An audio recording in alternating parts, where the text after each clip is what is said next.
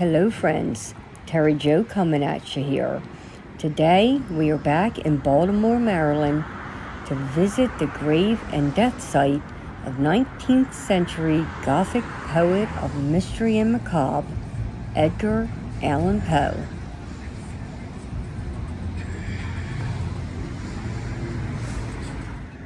The marble and granite marker pays tribute to the Gothic author, famous for The Raven, The Black Cat, and other works. Edgar Allan Poe was found semi-conscious on October the 3rd, 1849, outside a tavern in Baltimore, Maryland. He was taken by carriage to Washington University Hospital, where he died 4 days later on October the 7th at age 40. Also buried here are Maria Muddy Poe Clem, who was Edgar Allan Poe's aunt and mother-in-law, and his young bride, Virginia Clem Poe. She was the daughter of Maria Poe Clem. She married Edgar Allan Poe when she was just 13 years old. Sadly, Virginia died when she was only 24. She succumbed to tuberculosis. She died 2 years before Edgar Allan Poe in 1847.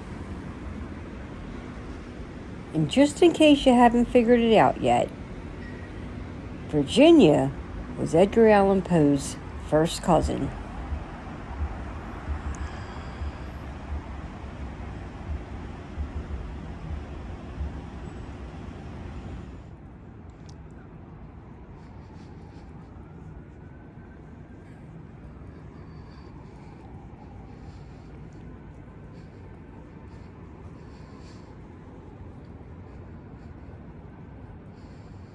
Poe has the unique distinction of having tombstones in two different parts of the same church cemetery.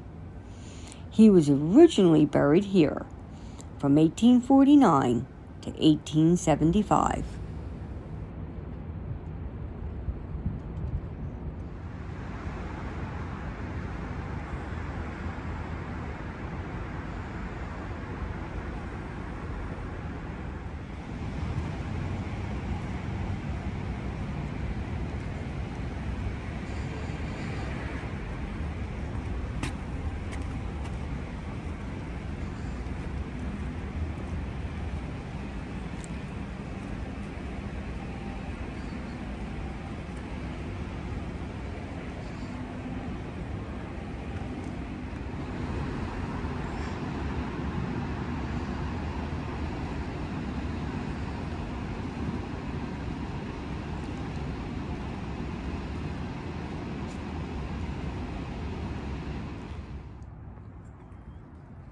We are approaching the death site of Edgar Allan Poe at the Church Hospital, formerly known as Washington University Hospital, and has also been referred to as Washington College Hospital. Poe's death continues to be shrouded in mystery. There's multiple theories as to how he died on October the 7th, 1849. Some of those theories include alcohol poisoning, heavy metal poisoning, carbon monoxide poisoning, that he was beat to death. One of the more recent theories suggests that the author succumbed to a brain tumor, which would explain his erratic behavior in the days leading up to his demise.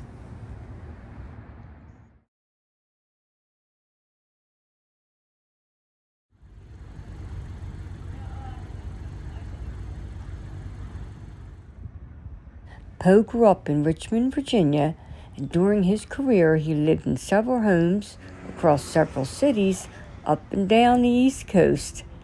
They include New York, Philadelphia, and of course right here in Baltimore, Maryland. Poe lived in this home when he began his literary career in 1833.